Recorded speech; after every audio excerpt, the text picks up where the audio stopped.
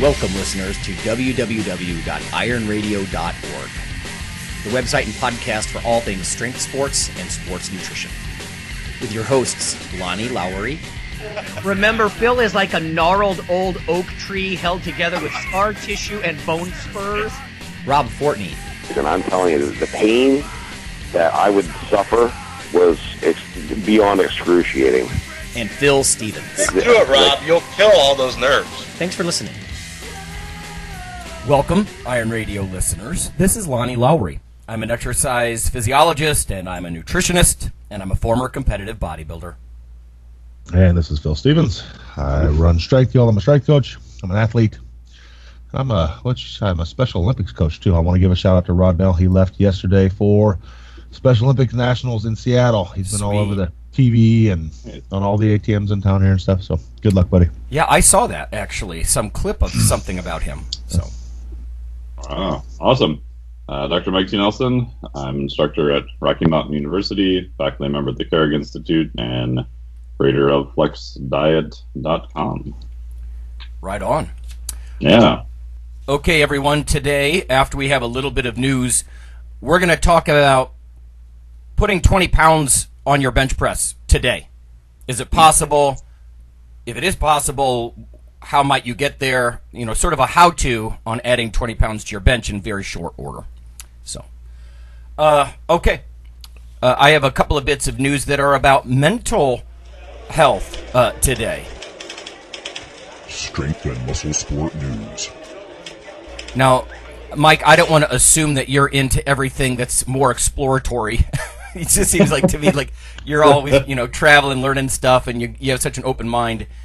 But this caught my eye. A lot of us try to relax after intense workouts or, just prevent overtraining. So the title of this is, How Do ASMR Videos Change the Brain?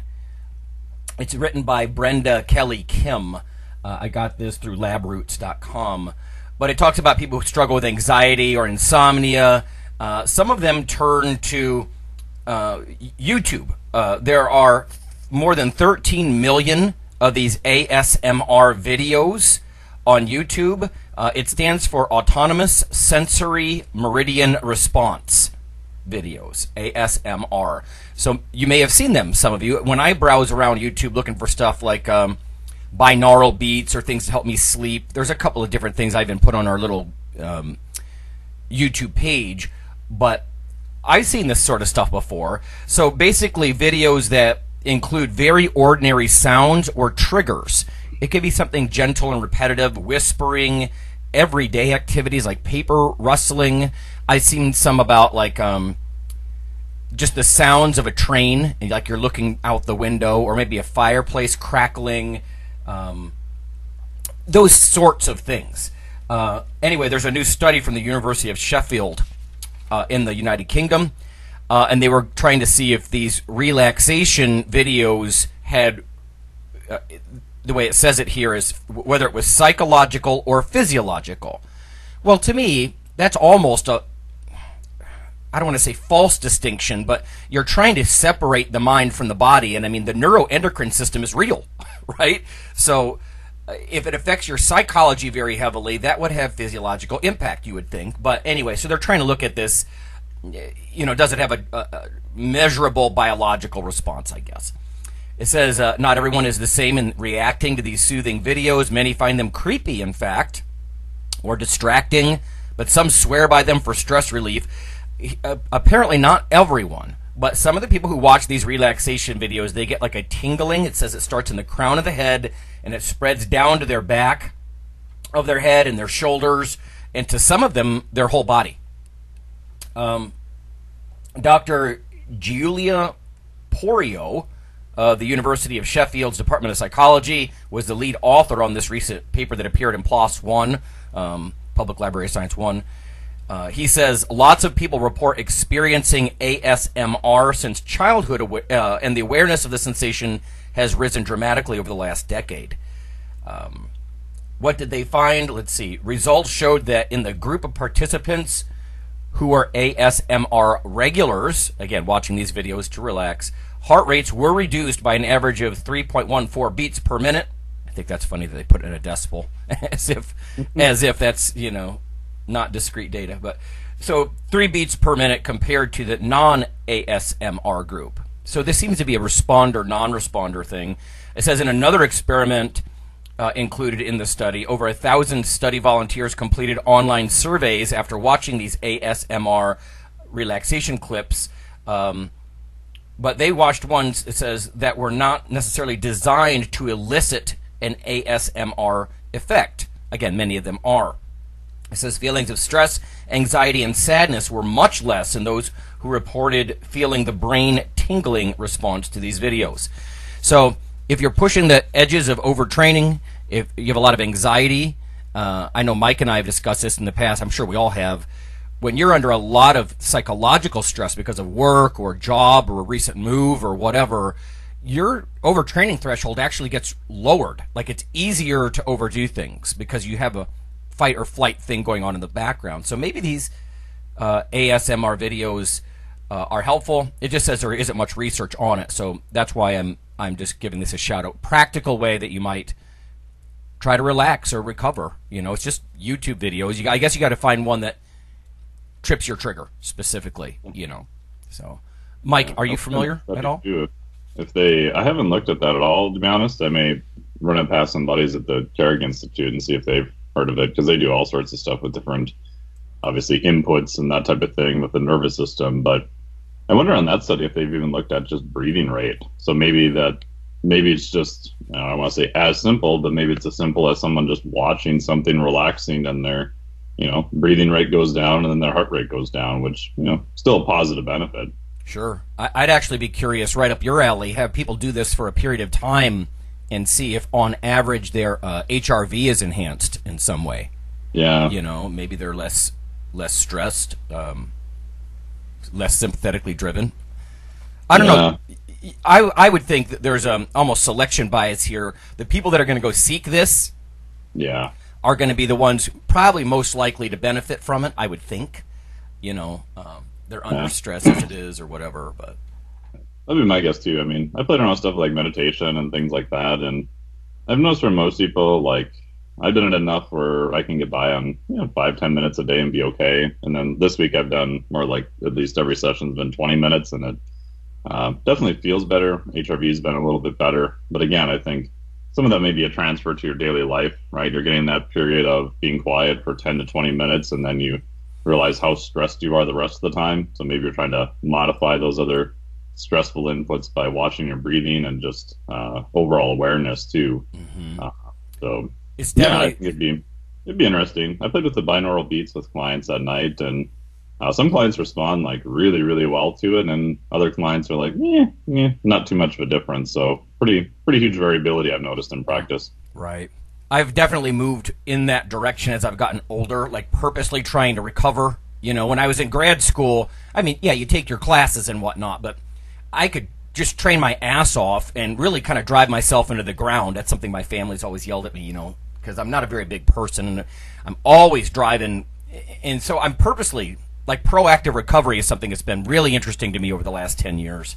So, it's something out there. It's a free resource. It might be worth checking out. Yeah, and the quick thing on recovery, I'm going to try to get one of the guys from the Aura Ring on here to talk about that too, but I've noticed since I've had it, my deep sleep is basically like non-existent, which is freaky. My REM sleep is like through the roof, like astronomically high. So I've been playing around with all sorts of different things over the last 2 months, and if I figure out something that works, I'll let everybody know. All right.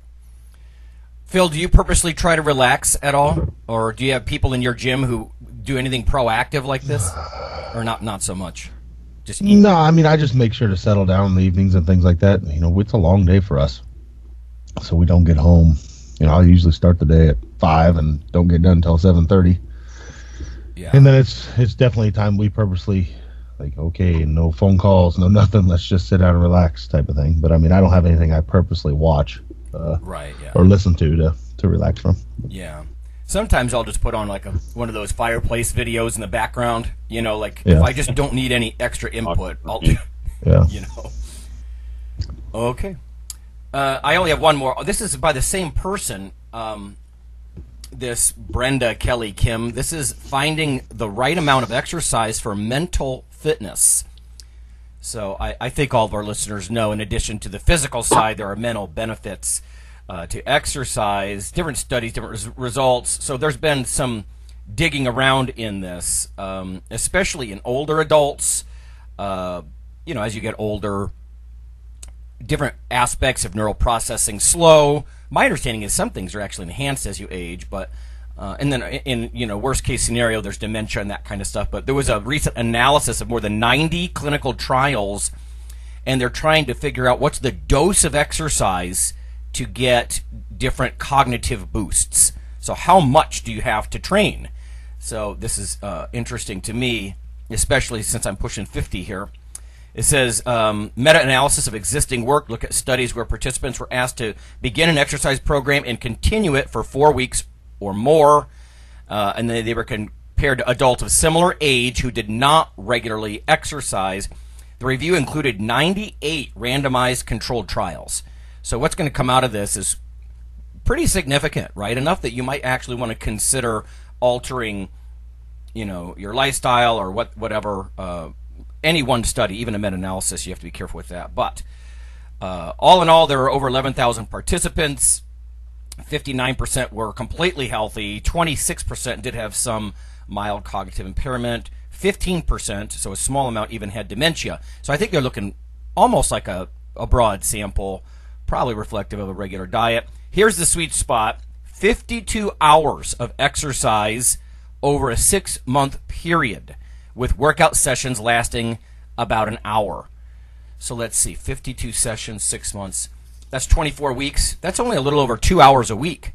Yeah, that's not too bad. So 2 1-hour sessions, I think that's reasonable. I would think almost everybody that listens to Iron Radio probably gets that in. Even with Phil doing the once-a-week thing, it's still going to come out to more than 2 hours a week, probably. But adults showed... the exercisers, significant improvement in processing speed. It says at the 34-hour mark, over the same period, there was no improvement. So that's maybe a little over an hour to an hour and a half a week, something like that. So you got to get in that 2+ hours a week, I guess, if you want some of the mental benefits. Did it say what they did for testing on that for mental benefits or not? I'm sure they did, Mike. I'm just scanning through this here. Gotcha. I can later. I was just curious. Yeah, let me see if I can't find again, it's Brenda Kelly Kim was the journalist who wrote this. Gotcha. It's in the neurology section, neuroscience section of labroots.com. Author, let's see, Joyce Gomez Osman. She's a physical therapist and PhD, University of Miami, Miller School of Medicine in Florida, led the work. She explained, these results suggest that the longer-term exercise program may be necessary to gain benefits in thinking skills. We were excited to see that even people who participated in lower-intensity exercise programs did show a benefit. So again, I don't know if intensity is the key here, at least in this one. It says not everyone has endurance or motivation to start a moderately intense exercise program, but everyone can benefit even from less intense plans. And again, that 52 hours spent over 6 months. So anyway, mental health, I guess, with exercise in the news. I always like to see, when I can, of course, resistance training specifically. And again, I don't have all the methods here, but if it doesn't have to be that intense, I don't know. I mean, would you even count the walking? Like, I go walk before breakfast a lot of times, Yeah. So I think we all have done that. So does that count? I guess it does. It's exercise. I hardly count it as such, but Yeah. Okay. Any other news? Anything going on? No, not that I can think of. I mean, nothing. Just the Special Olympics this week is the only thing I can think of. Right on. Well, tell us about your client there, your man in the show. What's he doing, and why all the media attention?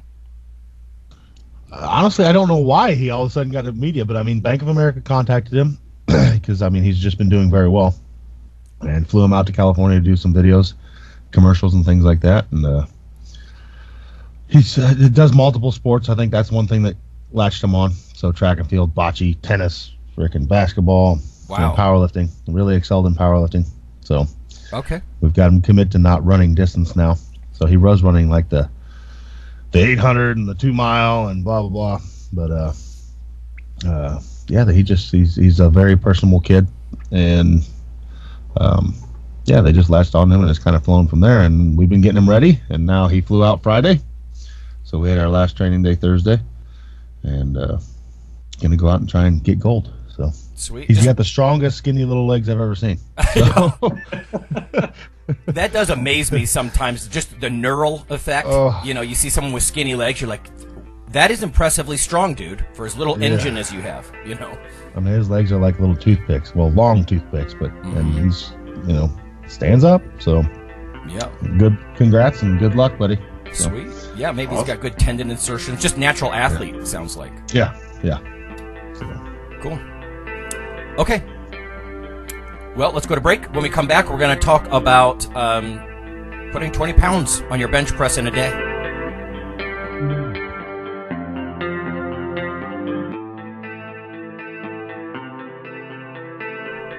Hey listeners, this is Dr. Lonnie Lowry. If you've ever had anyone critique you on your protein intake as part of your weightlifting lifestyle, oh, you poor meathead, all that extra protein is going to rot your kidneys or weaken your bones or dehydrate you or give you gout or who knows what. There is a book available. You could simply Google CRC Press and Lowry.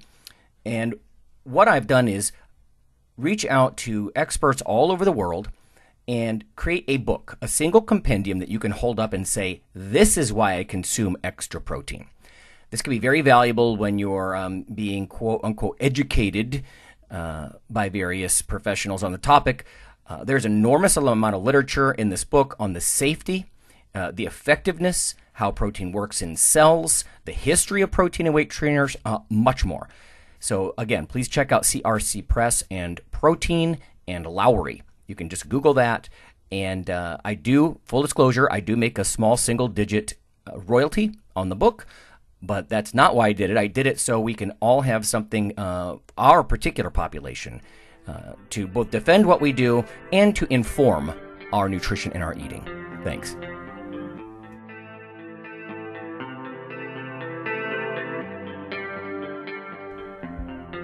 Iron Radio is, of course, primarily a podcast.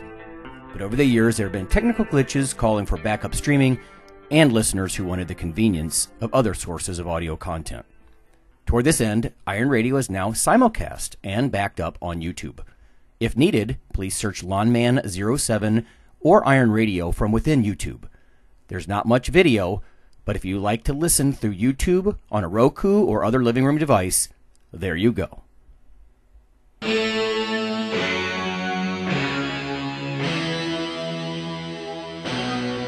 Like your weekly fix of Iron Radio? In addition to being a popular institute on iTunes, we are also on email. Simply go to www.ironradio.org and sign up for the voluntary email.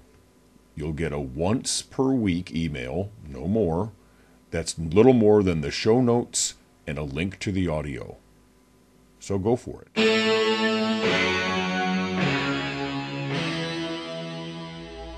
All right, everyone, we're back.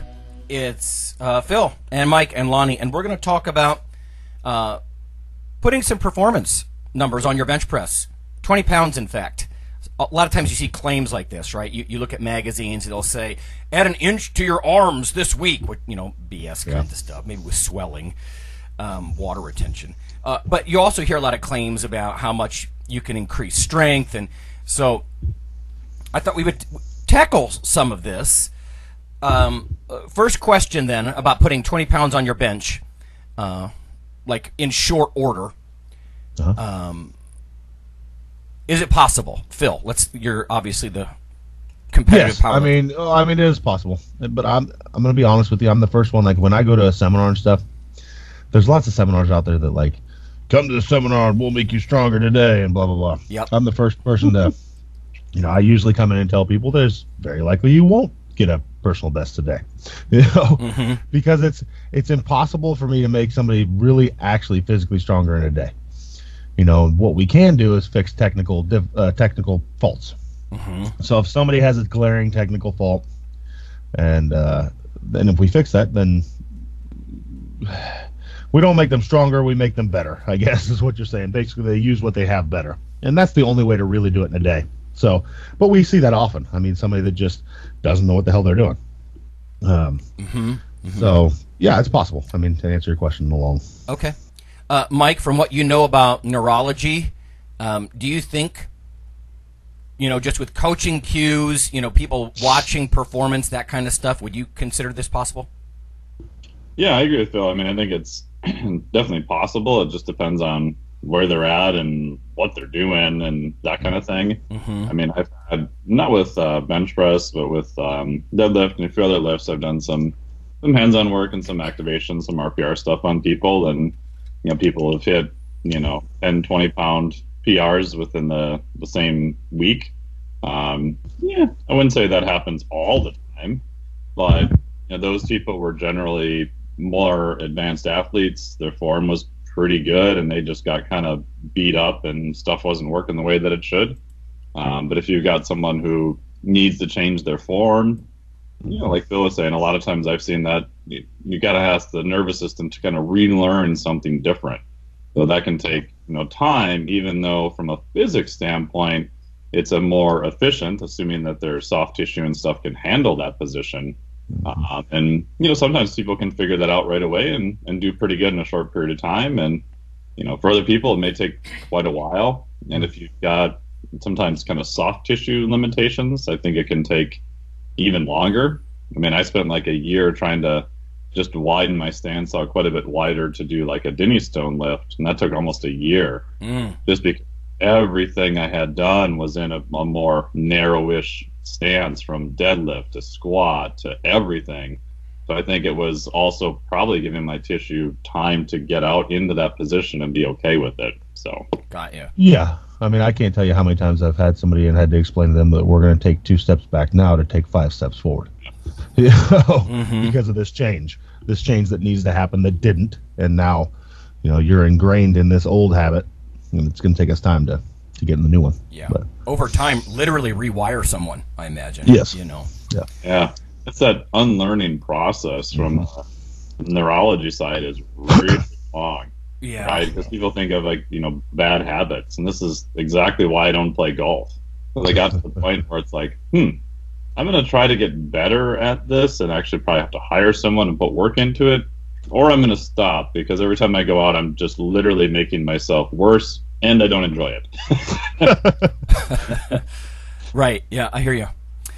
Well, again, I think it's sometimes a false distinction between mind and body, because what are you doing? It's not just psychological. It's not just a habit. You start to physically rewire your neurology in a certain direction. It adapts just like muscle tissue would grow. Yeah. Anyway, my 2 cents on this is just that I would think training status and point in your career would matter on some level. Just the general principle of diminishing returns. That if someone's a complete noob, yeah, you could probably put some serious weight on them just by showing them how to do something right if they're a blank slate.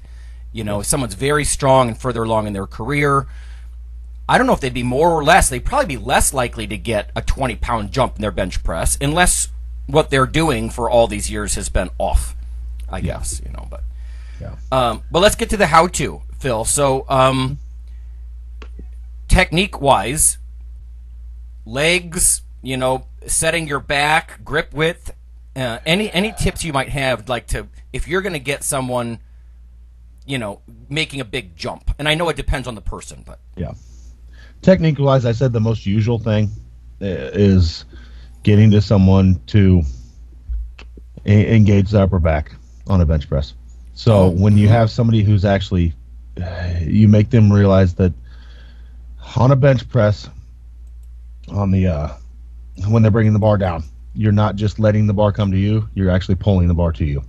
If you can get them to engage their back and give themselves a base to press off of, they can instantly get stronger.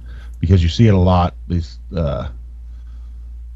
where people are literally letting the bar fall to them. They're actually fighting it from coming to them instead of pulling it in.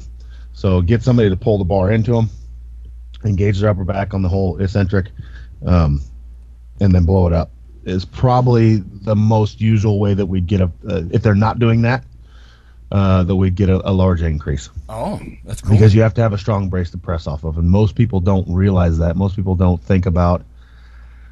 Most people are thinking anterior, not posterior, when they're bench pressing. They think it's all pecs and shoulders, bro. And if you get your lats engaged and get your scapula retracted and things like that, you actually give yourself a strong base to press off of, and then you're going to be stronger.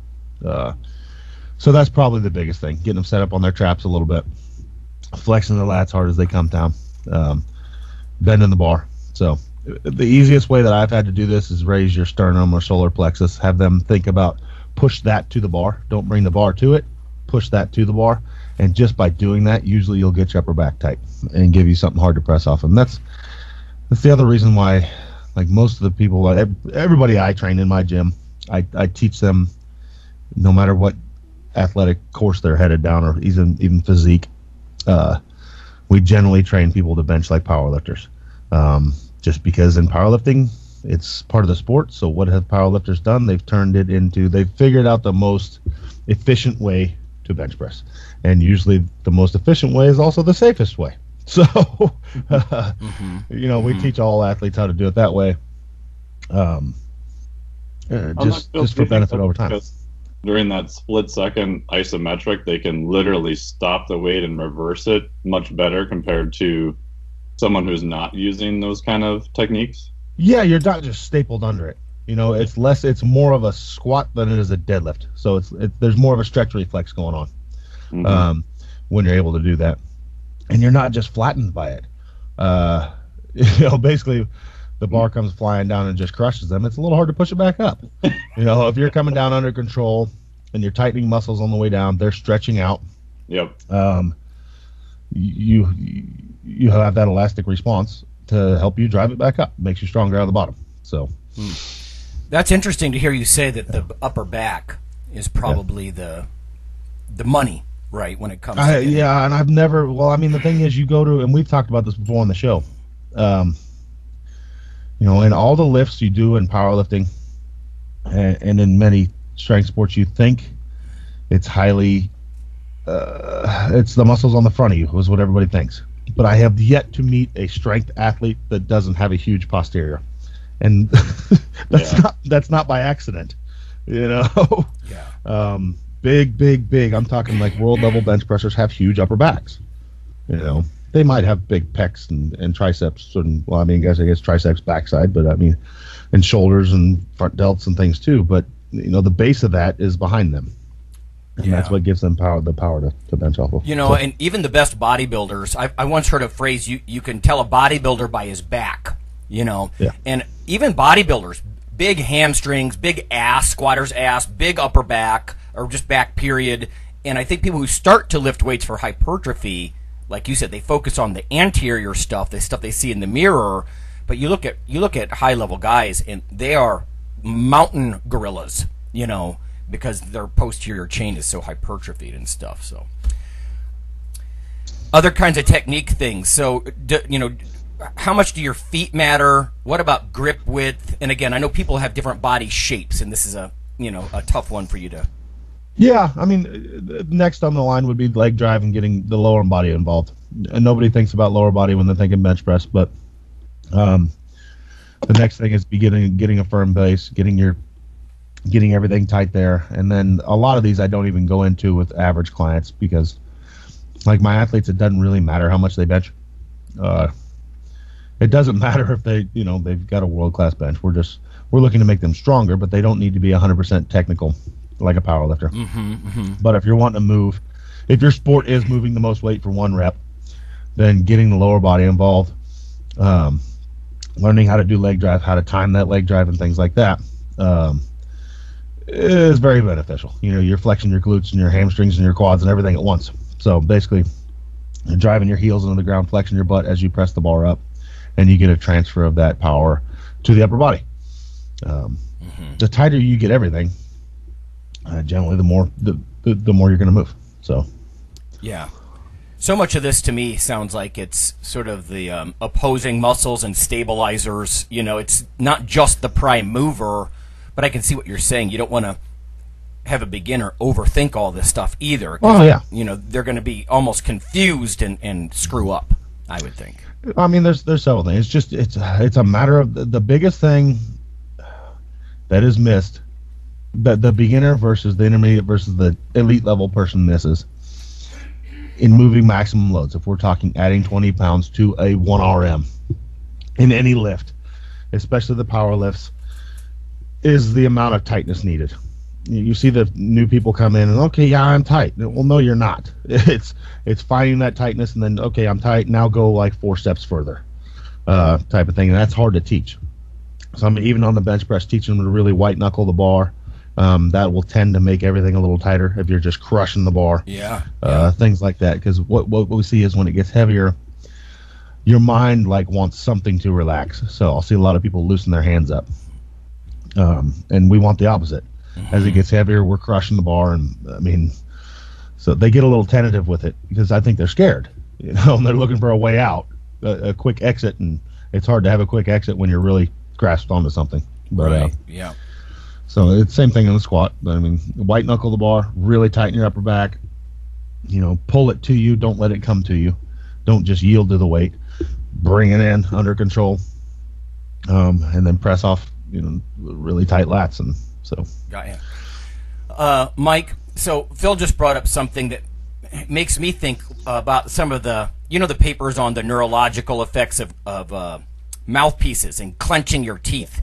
So I think when you squeeze the shit out of the bar, Fortress used to say that, squeeze the bar harder, Lonnie, stuff like that. Squeezing the bar, gritting your teeth, down against a mouthpiece kind of thing. In your opinion, is that going to do much for you or anything? I think in some people it will. So again, some just hands-on, manual muscle testing I've done on people, which definitely has its limits, but no one's dropping a Biodex off in my garage for me to play with yet. Right. In some people, they have to create tension almost everywhere to get certain muscles to work. So you could argue that for them in that state under a max load, it may be a little bit safer, and they'll reflexively kind of do that anyway. I usually find that those are the same people that tend to grind their teeth at night, tend to breathe through their mouth, have a hard time breathing through their nose, have a hard time relaxing. That I think sometimes those properties tend to bleed over into the rest of their life. So in a perfect world, what I'd like to see is that someone can kind of insulate their face out of it and have everything work to the highest degree possible. So if we look from just a pure biomechanical sense, tightening the jaw probably shouldn't really assist too much with the lift. I understand there's stabilization of the head and a bunch of other things that go into that. But you'll see some lifters who, don't have a lot of kind of head tension per se, and you'll see some that have a fair amount.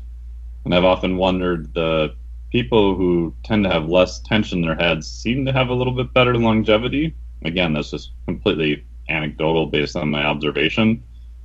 So what I'll do is do some work with people and to make sure that they can get everything to work the way that it should and not have them, grit their teeth and things like that. There's some industry neurology stuff with the placement of the tongue on top of the roof of the mouth and the tightness of the neck and possibly the core and things of that nature. But my bias is if I can get someone to do everything correctly and still hit, very high loads and move the way they need to, my preference would be that they can do that with a little bit more relaxed face per se. That's interesting. I think I mentioned this ages ago on the podcast, but I once got yelled at by this old Japanese kendo instructor because I was crunching up my face when I was swinging it. Yeah. You're supposed to do it more like when you swing the sword, it's supposed to be like fly fishing, if you can visualize that, almost like whipping the tip of it, and keeping keeping it loose until the opportune moment instead of hacking with it, you know.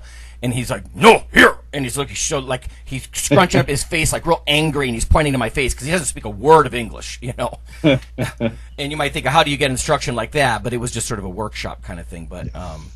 But yeah, because I tend to do that, really crunch down everything. I remember watching I read some papers ages ago, about 15 years ago, that the like cranial nerves, or a lot of this stuff is sort of a two-way street. You know, it's not just efferent, it's also afferent. Like by crunching up your face and seeing other people doing that, your hormones start to change, adrenaline or testosterone or things like that. But I can see how that could be beneficial at the right moment, maybe, but also, like you said, for longevity. And again, my tendency has been to overdo things like that. So yeah, for athletic performance, I'm definitely a fan of not having much or any facial tension. I mean, if you watch almost any elite athlete, pick your sport, they're usually not making a poop face. Yeah, I agree. I mean, I mean, even the tightness we're talking about, outside of maximal load lifting, it's not that beneficial. I mean, for most what I would call sport athletes, you're looking for more of a looseness. You know, there's control, but I mean, if I have a boxer that's super tight, you're not going to be fast. Yeah. If you're trying to tighten up, so it's more of a loose, fluid movement. Throwing, football, baseball, things like that. Like if you tried to really tighten up and crush a baseball, you know, it's not going to happen. You're right. So yeah.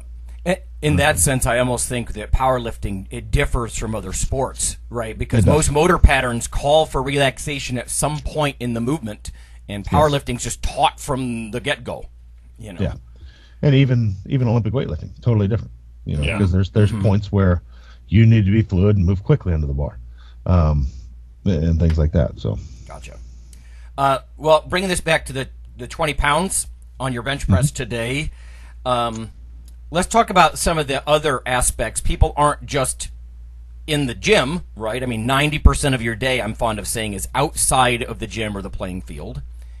So sleep, eating, all that kind of stuff. I'm going to share something just from my little lab, but what I've seen with coffee, if you give someone caffeine or coffee in sort of caffeine in that sweet spot range, 3 to 6 milligrams per kg of their body weight, you will acutely, like at 60 minutes after your final ingestion. So we would give people a half an hour to drink a 20-ounce coffee. So they'd start 90 minutes before go time. They'd finish 60 minutes before go time. And in the upper body, we were looking at 10 and 12% enhancements, mostly in power, velocity, things of that nature. Not as much with force, strength in a sense, if you will. So a little bit more with the speed strength than just raw strength. And again, we were using 50% loads, so we're looking for explosivity and a ballistic kind of thing. I know there's research out there, if you go heavier, you might need a heavier dose of caffeine in order to trigger that force enhancement. I don't want to go off into lower body stuff, but it was less.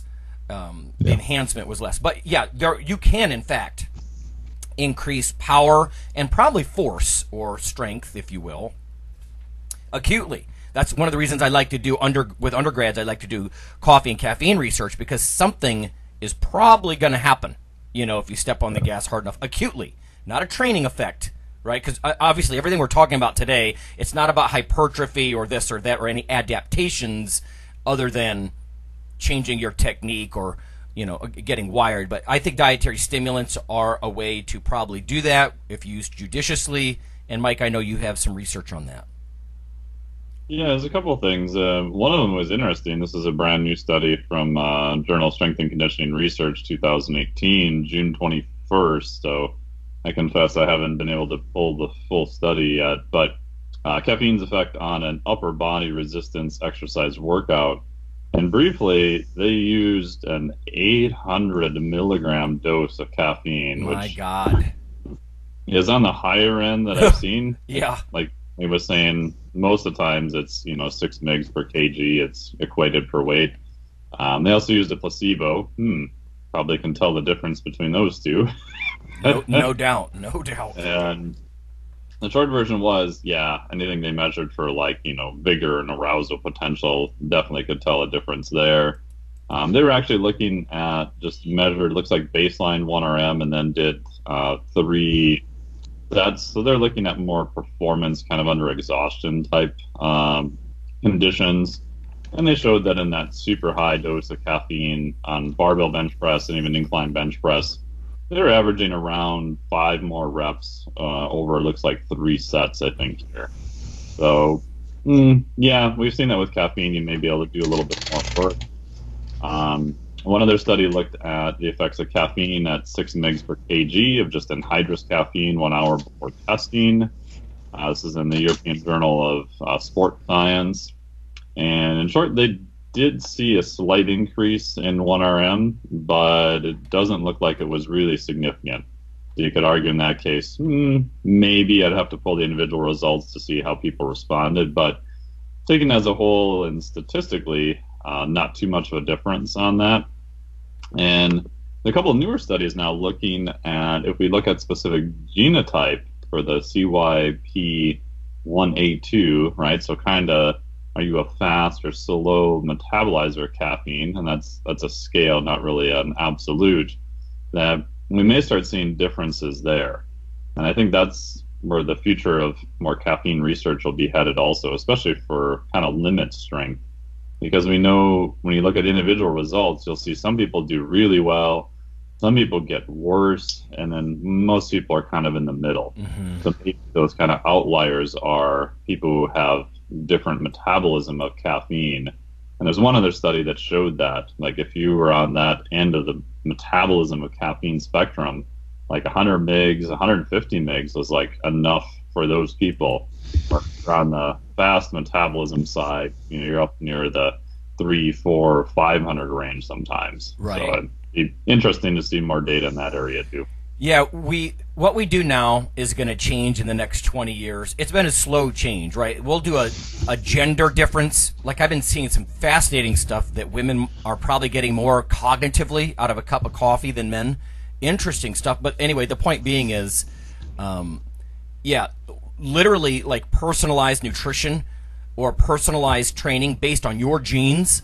That'd be a fun episode. We wouldn't have a ton to work with, but there are some neat things out there on the exercise and the nutrition side. But caffeine really illustrates that, doesn't it? Like, we can look at habituated versus non-habituated consumers, regular coffee drinkers versus non. You can look at gender differences, but if each listener that's listening to this podcast right now really wanted to boost her or his performance, it would be actually more valuable for them, or at least as valuable as like gender or training status or other things, to know their genetic makeup.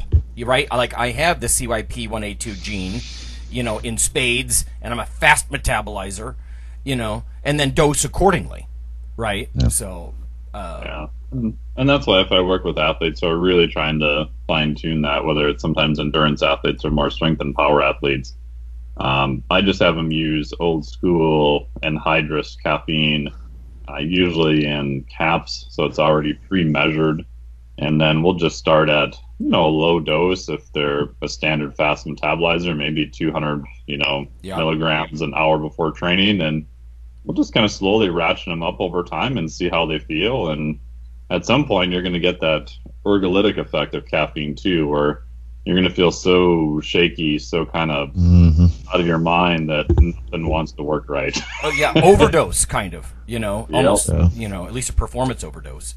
Yeah. One last thing before we wrap up, because again, we're trying to think about different categories here, is recovery. I will say one thing. I measured in my dissertation the effect on force production, basically on strength, when you're really sore. I ran people downhill to make them rocked. And I've done this with benching and squatting too. And you can see about a 15% reduction in different barbell performance variables. We'll just put it that way. So being completely recovered is really going to matter. So one thing, if you want to add some poundage, don't be sore. You're almost certainly weaker. Maybe that's a no-brainer. But when you think about the micro trauma and how muscle fibers, they literally get torn up under a microscope. That actin and myosin and all that, sarcomere machinery is just not grabbing like it could. There's inflammation and stuff like that. And so if you're inflamed or undertrained or just have DOMS, right, delayed onset muscle soreness, that's going to hurt. Phil, let me ask you, under-recovered in any way? Do you think that could, like if somebody comes to you to one of your workshops and they're like, I'd like to try to put 20 pounds on my bench today, I know you're going to have lots of caveats for them, but would you ask them about sleep or how they're eating that morning or any of that? Or? Yeah, and I think you just hit the nail on the head. I think, like, we understand that you need to be recovered, but the average person doesn't. We just know it because we're in the field. I mean, we've worked with athletes, but the average person that I've seen that's like just getting into things like this, I need to do more. That's why I'm not stronger. It's not. Oh yeah. It's not back off a little bit. I hit 365 last week on the bench, so I need to do this and this and this, and then next week I'll hit 380. No, you probably won't. You'll probably do worse. Because you're beating the hell out of yourself. And at some point, you have to recover to do better. People miss that recovery aspect. There's a reason why strength athletes back off close to a meet. We'll take a week of or more of volume gets lower. Yeah. As our intensity gets higher, and then the week out we're doing a lot less. We're moving around, but our number one goal is honestly, when I'm 4 weeks out from meet with an athlete, I am not going to make them actually physically stronger. Yeah. In the next 4 weeks. Mm-hmm. All we can do is get them prepared to express the strength we've already gained.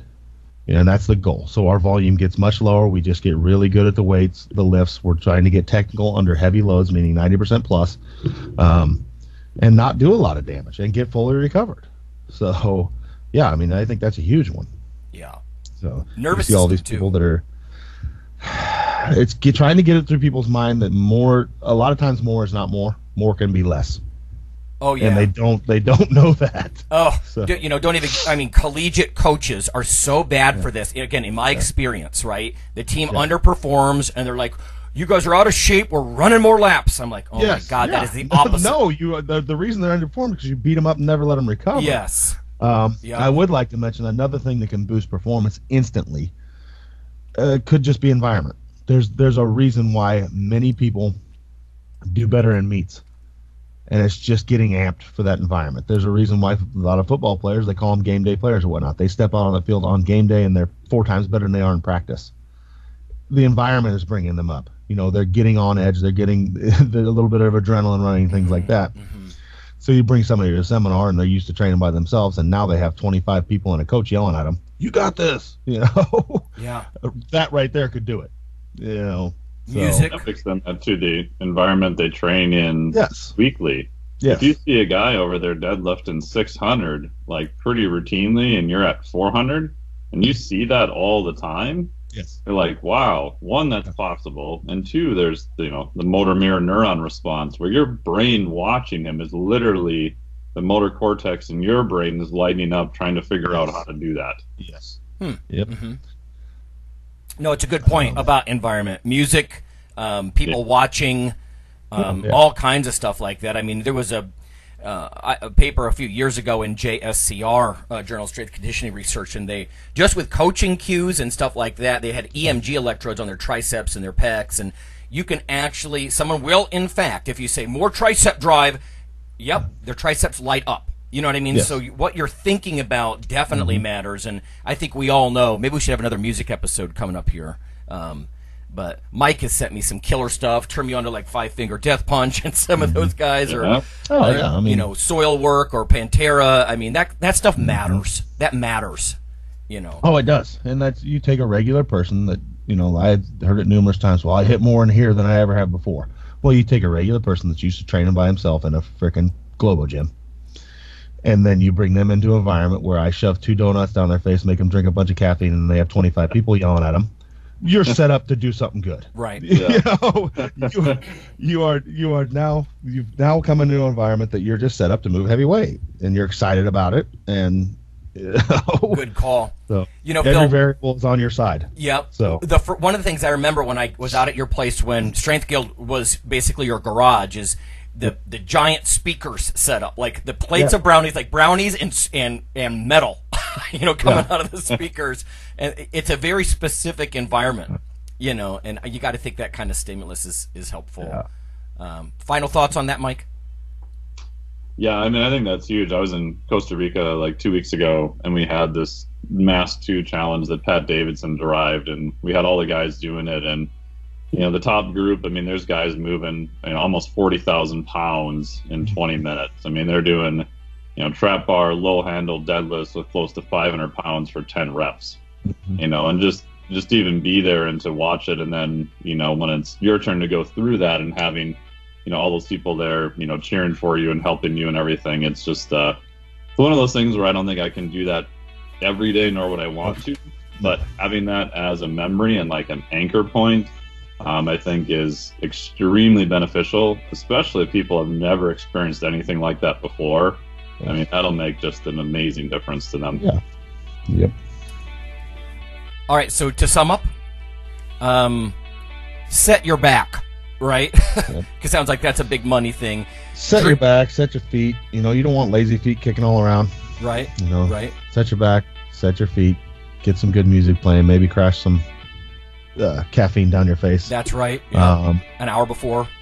Yeah. Recover. Get a little pissed off and let it go. Come in fresh. Right, and come in fresh. Yeah. And that's and that's gonna hopefully maximize your chances to put 20 pounds on your bench press. Yeah. All right. Good stuff. I think that's an episode. Sweet. Awesome. See you next time. See you.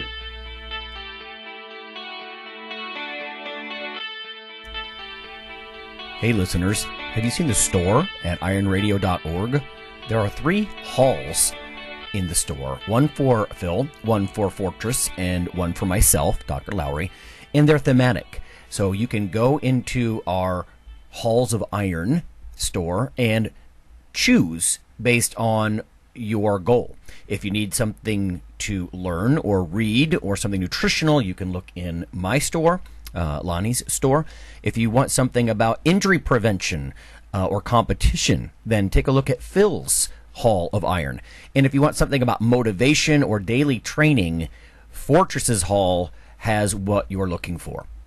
There are some fun, heroic descriptors as you browse through the stores. We try to make it a little more fun than the average boring online store. And whether you're a novice lifter or someone more experienced, you can take heart that you're not wasting your time. The things that we put in each Hall of Iron are actually based on our own recommendations. Protein powders that we know to be good, knee sleeves, wraps of some kind, things that Fortress uses in his own training. The stuff you see, is good. This way you don't waste time.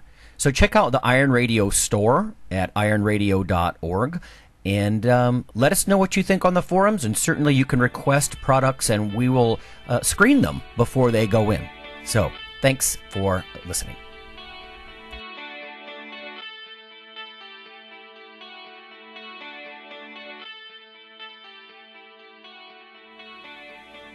Iron Radio is accepting donations. If you like what we do, the professors, the scientists, the bodybuilding show promoters, the athletes themselves in powerlifting and bodybuilding, please consider making a donation or maybe buying something from the ironradio.org store. We also are accepting supporting members. So for $4 a month, which is frankly less than the bank sneaks out of your account in fees, you can step up and support a form of sort of public radio for the bodybuilding and powerlifting and strength community. The Iron Radio podcast and all of the audio on ironradio.org is for informational purposes only. If you're interested in starting a diet or exercise program, it's important to check with your physician. Also seek the help of registered dietitians, athletic trainers, and qualified exercise physiologists in order to make the progress that you need.